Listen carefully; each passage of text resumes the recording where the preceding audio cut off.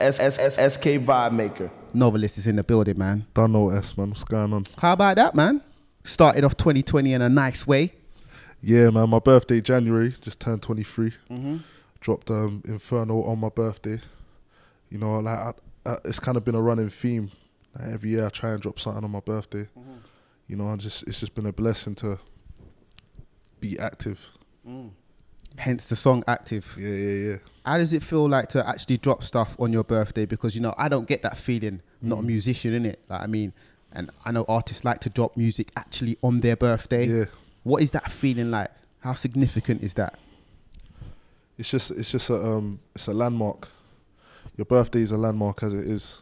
But to drop a project on your birthday, you know, I feel like in the future I'll be able to look back and say, when I was 23, this is what I was on. And then there's like a audio timestamp to like kind of showcase the mentality that I had at that time. So that's one of the main reasons I like dropping music on my birthdays. Straight up. It's been a significant last few years for you in, like, you know, you haven't had the longest career so far, obviously. I mean, you're early in your career, on your timeline, your history. How would you break down the beginning of Novelist's career thus far? Boy, what, just the whole process? Yeah. Laying the foundation for a very, very massive building. You know what I'm saying? I've been making music since I was about 6. I started getting known when I was about 13, because that's when the YouTube culture was a big thing. Like, man doing freestyles to the cam and that. That's what kind of got me known locally. And then ever since then, it's just been not quitting. Because there's times you feel like, oh, this ain't for me, or there's times you feel like you want to do something else, but it's just been not quitting. So sometimes people stop me in the street or wherever I'm somewhere and they say, oh, no, you're a legend, or this and that. And I'm thinking, cheers, blood, like, I didn't even know that, you know what I'm saying? You just gotta not quit and just enjoy what you're doing, focus on your craft, and that's what I've been doing. So I feel like now people know what I'm about. I'm at a stage where I can really show my true character, because there's a foundation there where, you know, people kind of understand, yeah, this is who he is. Has it felt like an always ascendancy over those significant 10 years since when you was 13, the YouTube generation, and it kind of got serious then? Yeah, because I count my blessings. That's where I don't really quantify or qualify success the way many people do. Like, I qualify success as, if I said I'm gonna do something, then I got it done. That's what success is. And some of the tasks, like, there's not much that I said I was gonna do that hasn't been done in the time I said I want to do it. Do you get me? So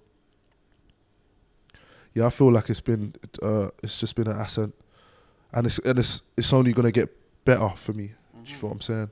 So I'm happy about that. What is your take on the current musical landscape of what's happening at the moment? There's varying things, you know what I mean? Grime's been having this up and down. People obviously mainly associate you with the grime sound. The drill things been popping, the Afro wave, Afro swing things popping, the UK rap things popping. What's your take on the UK music landscape at the moment? I mean, sonically, I enjoy the blend of what's going on. You know what I'm saying? Like, I'm a man that I listen to a lot of stuff. I don't shout from the top of the houses about everything, and I'm not always gonna post who I'm feeling, or, you know, because I'm a fan in it. Like, I'm not necessarily gonna just. You kind of gotta be careful what you put your word to as well. But there's a lot going on that I enjoy. I like to see. I just like to see people elevating as well, from an artist perspective, not just from a fan perspective. And I feel like the UK is economically getting better. You know, there's always going to be that struggle of, like, you know, the newcomers, like, trying to get heard. That's just in life, whether you work in music, in business, whatever you do. If you're new, there's always going to be that kind of push before you're birthed out. You know, but generally I feel like just the way the whole thing's going, it's incrementally expanding, like, worldwide. It wasn't always like this. Even when I first came out, there wasn't so much potential and possibilities. I know the potential was always there, but we didn't see all the possibilities. Like when I first started getting heard on the radio, and I was getting booked in Bristol, for example, I'll get to the rave. I didn't realize the whole dance would know my lyrics. You know what I'm saying? Sometimes you have to like experience things to know what's actually really going on. So I'm sure there's a lot more working in our favor that we can't see. You feel what I'm saying? Yeah, man, I'm kind of happy with the state of things, and I feel like many doors have been opened for newcomers, guys like myself, even to just not capitalize on, but utilize, if that makes sense.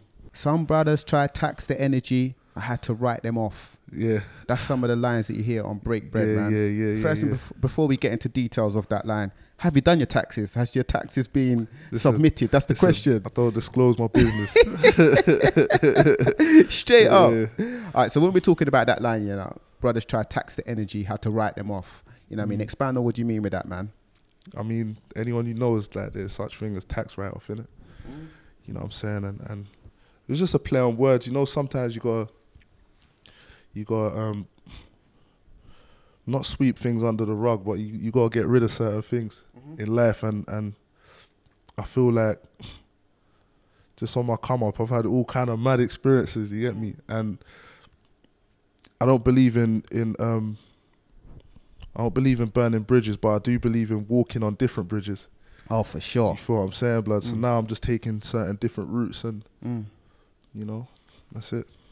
What I have to say about that, and what I take from that line as well, is because in normal life, you just have leeches around you, people that just want to be around you because you got money, people that want to be around you when things are going good. But as a creative, as a musician, you will have artists that are around you to try and steal your wave and your vibe, and they will try and repackage it like it's their own. Do you know what I'm saying? Basically. So that's what I take from that line. Yeah. Try tax the energy, had to write them off. Yeah, cause everything's an energy. The things you say is an energy, you know? It's like vibrations, fam. Like I'm talking in terms of physics. I mean, it's been said that energy can't die. So, like, if someone's trying to tax from your eternal source, you kind of got to put a cap on that at some point. Cheese, no cap. No cap, that's it. No cap.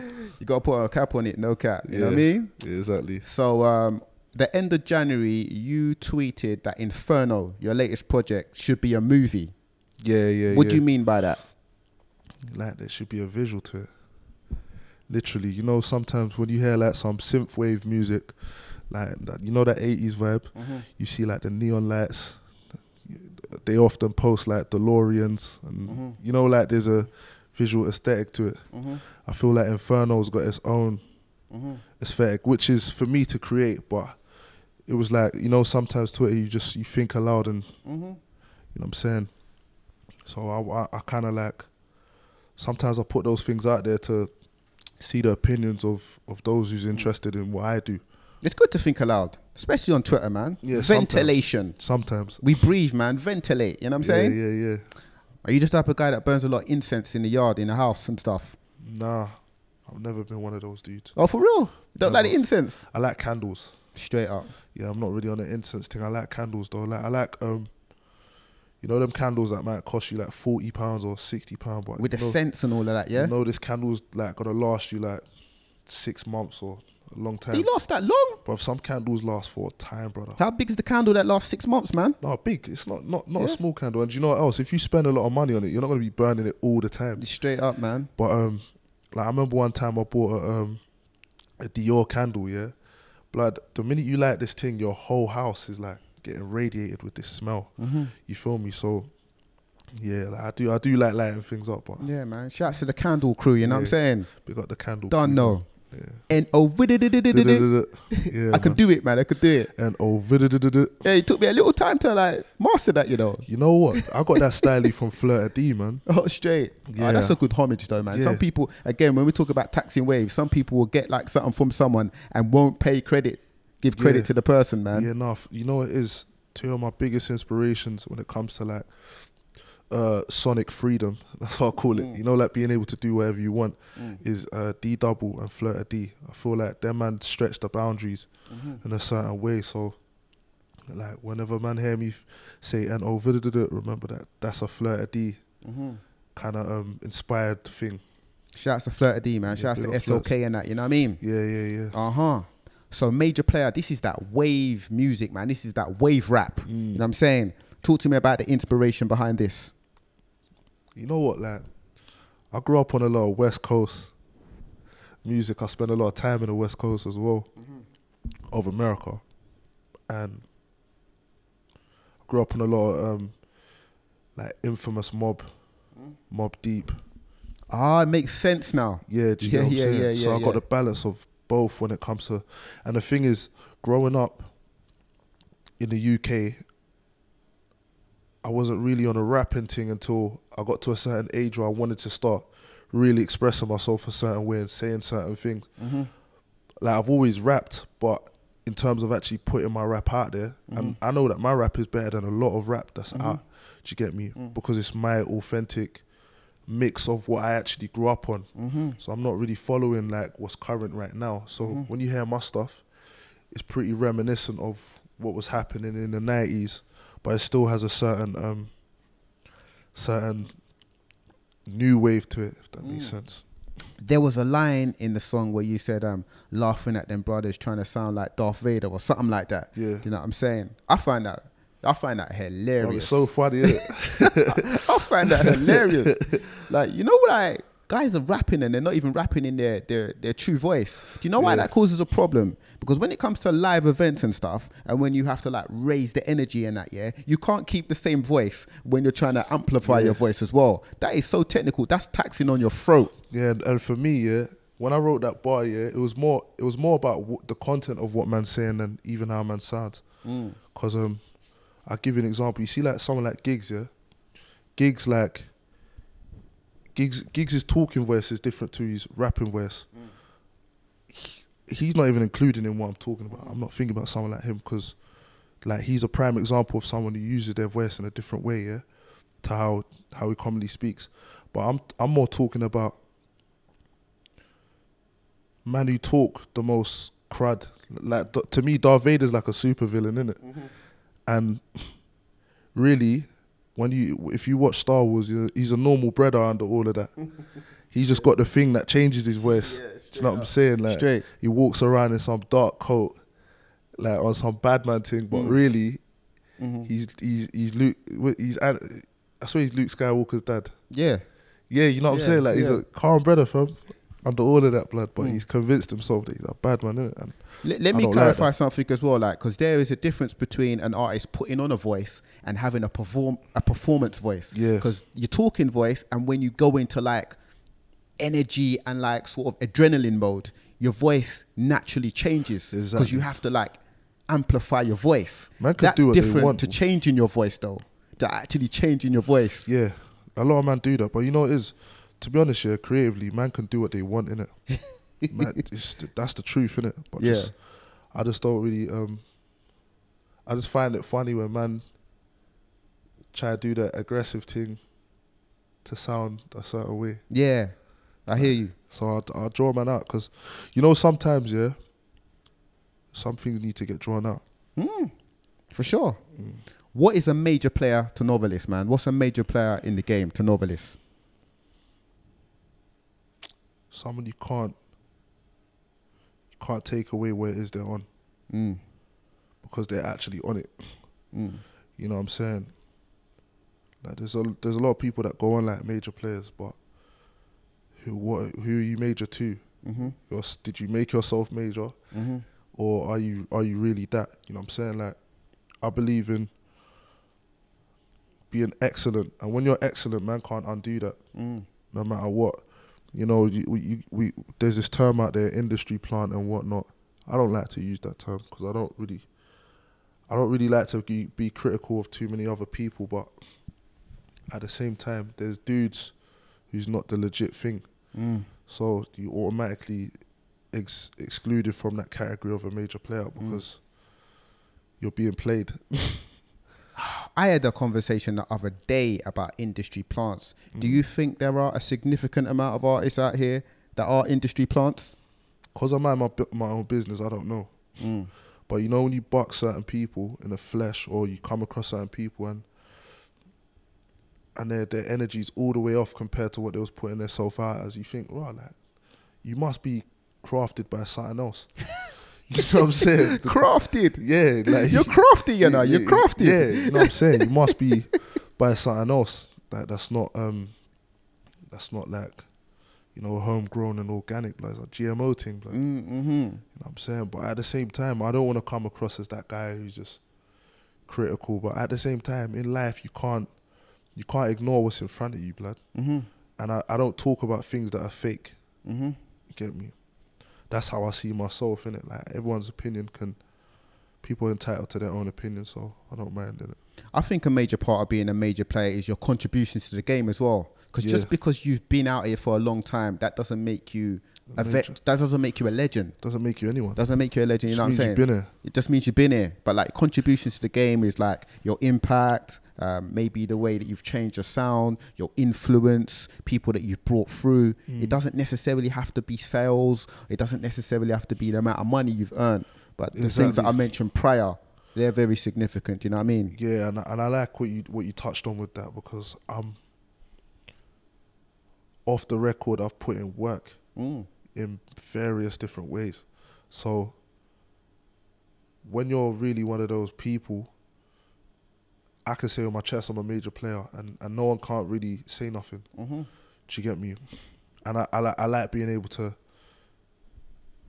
exercise a true authority. I don't like fake authority. You know, like people assert themselves, you know, the fake it till you make it thing. I'm not a believer of fake it till you make it. I believe in just like, know yourself. You know what I'm saying? Know yourself out here. Know yourself. And if who you are as a major player, say that. Straight up. You get me? So pay what is owed. You and Teddy, Silencer. Yeah. Come on, man. You're stating the obvious. Yeah. Pay what is owed, man. Pay what is owed. It's not really a discounting on a regular basis. You know what I'm saying? Nah, it's not that, man. It's pay what is owed, blood. Yeah. I believe that in life, yeah, every man deserves what they deserve. You don't deserve what you don't deserve, but you deserve what you deserve. So pay what is owed. Shall I say, when it comes to this, like being paid for something, the reason why undercutting yourself is very bad, yeah, is because you've set the bar of what people think that you're worth, for starters. And then when you set the bar at what it's supposed to be, what you think you're worth, is that people get an idea of where you're at. If you undersell yourself, you're just totally underselling your brand. You know what I'm saying? It's never productive. I'd rather do something for free than actually... And that sometimes that rubs people up the wrong way, because it's like, oh, my money ain't good enough. No, it's just, you got to understand that it's either free or it's either for free or the fee. For sure. It ain't less. But even when it's free, though, there's other strings attached to it, though. You get what I'm saying? Yeah. And it can only maybe be once. It's not a regular thing like that. You get me? Yeah, exactly. How's it working with Silencer, Teddy? That's my dog, man. Teddy, like, he's just, when we're in the studio, he's just on what he's on. He's not on a long thing. I say, Teddy, do this, or what do you think about boom, boom, boom? He's not one of these egotistical guys who's like kind of, pardon me, he's not one of these guys with an ego who just trying to like control things. He wants to make the best product. Do you get what I'm saying? Or just the best sounding thing. So I like working with him, man. I'm a producer myself, innit? So I got ideas, and you know, I like that combination of just coming up with things together. We already spoke about artists putting on voices and putting on things when we was referencing major player with the Darth Vadar thing. Something that I've been thinking about recently is how many artists out here in this UK thing are making music based upon a wave as opposed to what they're passionate about. Bro, I don't know, man. I don't know, because I remember, like, you see, like, for example, yeah, earlier on I spoke about Gigs. He's a pioneer. And why I mention him is because Gigs is almost like, I don't want to say like Wiley, not personality wise, but I mean, he's someone that you could look up to in a sense where you say, like, after he came out, there was like 1,000 of him. Just like spawning like bare little other people trying to be my man. And we've seen that happen with with grime. We've seen it happen with drill. We've seen it happen with like even Jay Huss or Naira Marley, Sneakbo. We like, you know what I'm saying? We see when something's popping, like really, like, you know, like brothers who come and make an impact. Yeah. Even with me in the grime thing, like there's a billion little novelists out there. But I take it as a compliment. I don't get offended. But you know, people follow what they think is popping. Do you get what I'm saying? They do what they think is popping. But you see, when you're someone who's willing to swim against the tide, you don't really care about that. And I feel like the reason why I'm influential and those other guys who I mentioned just before are influential is because they were swimming against the tide. Do you feel what I'm saying? Like, man's not responsive for what the next man's on. Anyone who just picks up your music can see that you're on your own wave. You know what I'm saying? That's something I love about you, man. Like your style as an approach to the microphone, you've got different rhyme patterns. You're not overly like aggressive with it. You're not overly cursive with it. You know what I'm saying? You got your own production style, your own beat choice, your own vibe, your own.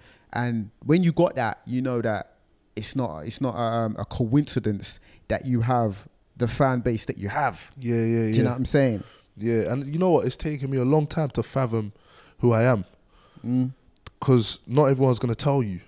Some man's just gonna like be like, they're not gonna tell you. They're just not gonna tell you. And you know, like I just always been fixated on being myself. But you can do that, but not fully understand the impact. Like the impact's like, it's a serious thing. You know what I'm saying? And now I'm at the stage where I wanna gift people with the lessons that I've learned, give people with the vibes that I've came up with and my interpretations of them, and just, because there's nothing new under the sun, but there's new combos. You know, for real, new combos, man. Shout out to the Street Fighter crew, yeah? Don't know. There's new combos, blood. For real. You know, the collaboration that you had with AJ Tracy was significant on the Elaborate Grove remix. With General Levy as well. That was nice, man. Yeah, that was when I was in California. I messaged him,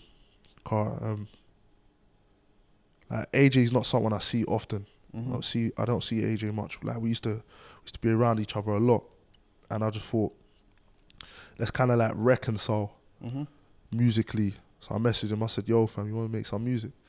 He's like, "Yeah, man, I'm on it. I got this thing. I got this tune." I said, "Alright, cool." So I sent him my tune. My tune with him's not out yet. And then he sent me Elaborate Grove. I did Elaborate Grove. He did his verse for my thing. And that was that. You get me? Simple things. Simple, blood.